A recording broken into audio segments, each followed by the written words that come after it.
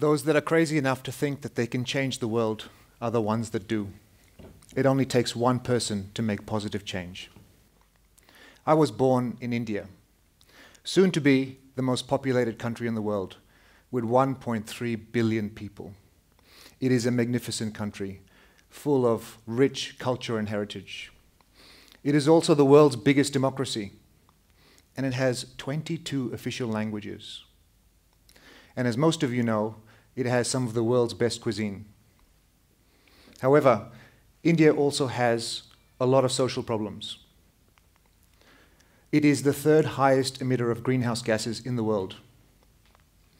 There are 300 million people living in India whose homes do not have electricity. 300 million people. In the top 10 list of most polluted cities in the world, India has 5. And I was born in one of them, New Delhi, the capital of India. Just to put into perspective how densely populated this city is, it has 23 million people, and the size of the city is 1/10 the size of Sydney. So you've got the population of Australia in 1/10 the size of one of its major cities. I don't have many memories of my childhood in India, but what I do remember is I used to think we were rich. I only found out later in life that we weren't very rich at all. But I was always surrounded by family. I felt the love of my parents, and I remember living down the road from my grandparents, who I was very close to. I also vividly remember suffering from asthma and constantly going to the doctor to be treated, which makes a little sense, being one of the most polluted cities in the world.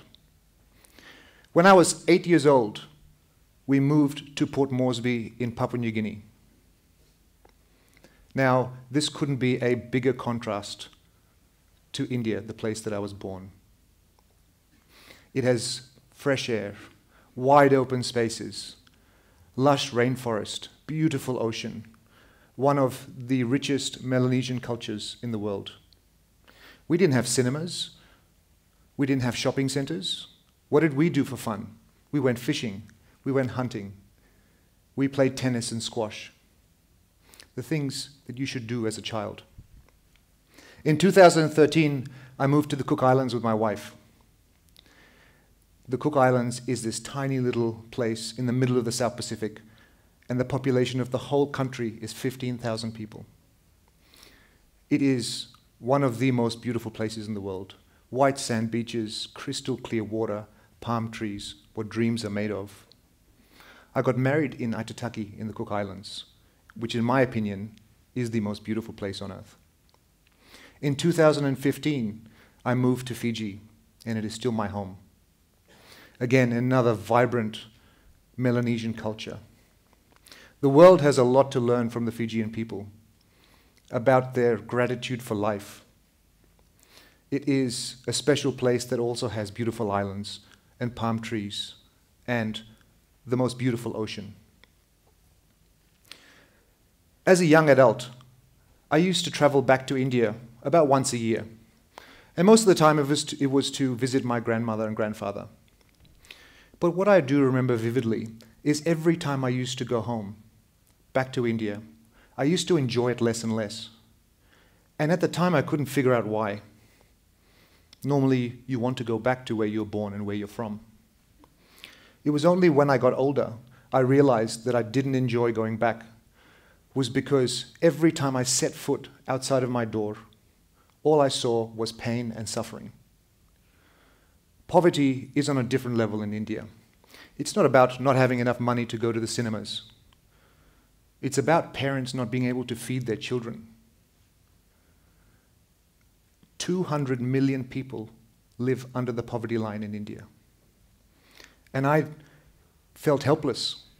I was just one person. What could I do? I tried. I donated money to a school in the slums. I paid for a child's education. But that was just tiny drops in the ocean So the only way I could deal with it is to block it out. I used to want to go out less and less when I was in India. When my grandmother passed away in 2017, that was the last time I visited India. And I have no intention to return. My life changed on the 5th of May 2016. That was the day my son Taj was born. And 4 years later, my daughter Ivy was born. As most parents know, it changes your world. Having children filled a hole in my life that I didn't even know existed. You start to look at things differently. You've got a different perspective on life. You look at how do you invest in their education, in their future, how do you protect them from the world? And I also realized I could no longer just have those blinders on and say, I can't do anything. My greatest fear is that in my lifetime, the South Pacific, the oceans, the rivers, the land, will end up looking like what it's like in India. And what will happen to us then? We'll kill on the marine life. Tourism numbers will drop because Fiji is no longer that pristine, beautiful place. And those two being the two biggest industries. Poverty will increase. People will struggle to make ends meet. This is a story I know very well. It was also around this time that I realized that in my career in the tourism and hotel industry, I had the power to be a force for good. I could help change. Tourism is the biggest employer in the South Pacific and also the biggest income earner. So I am what I like to call a sustainability champion. Now, I'm not the person who does all good. I'm certainly not the one who does all the initiatives. But I am that person who's always nipping at the heels of management and owners and my colleagues, saying, what can we do more? How can we do better? How can we protect the environment? How can we divert some more money that we are earning towards the communities that we operate in? I've been blessed to work for some amazing companies during my time in the South Pacific. And I've been a part of a few extraordinary initiatives. We've banned plastic straws, banned single-use plastics, gotten rid of all those tiny bottles of shampoo and conditioner and bath soap and replaced them with bulk amenities. We've donated tens of thousands of dollars to Fiji Cancer Society. This is what every tourism business in the South Pacific should be doing. Imagine if there was a sustainability champion in every tourism business, in every department, in every family. What we don't want is our beautiful South Pacific to look like what we see in Asia. Our beautiful ocean filled with trash. I had an extraordinary experience about a month ago. I'm a scuba diver, and I was diving one day near where I live. And it was 9 o'clock in the morning, and I was 20 meters under the ocean, surrounded by this deep blue, all the soft corals of Fiji, bright colored fish.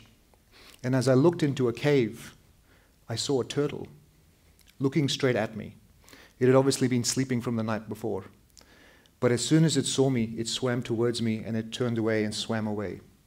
And I remember in that moment thinking, wow, I am so lucky. I get to see this beauty face to face, 20 meters under the water. Fast forward 8 hours, and I went for a walk on the beach with my family, my wife and 2 kids. And to my dismay, what had washed up on the beach was pieces of plastic, absolutely everywhere. We picked up handfuls of plastic in a 50 to 100 meter stretch of beach. And when I realized that if that turtle had swallowed any of those pieces of plastic, it would be dead. I had this feeling of despair. Is this who we are as human beings? Maybe I am just that one person and I can't make any change. And then despair turned to hope. Without being prompted, my 6-year-old son walked over and started picking up rubbish with me. And as the two of us collected the trash and took it over to the bin, my 3-year-old daughter said, "Good job, Daddy." And I felt hope that through education of our children, through leadership, through a sustainability champion in every tourism business, in every department, in every family, we can make change. Who is your sustainability champion? Mine are my children, Taj and Ivy. It only takes one person to make positive change. Those that are crazy enough to change the world are the ones that do. Thank you very much.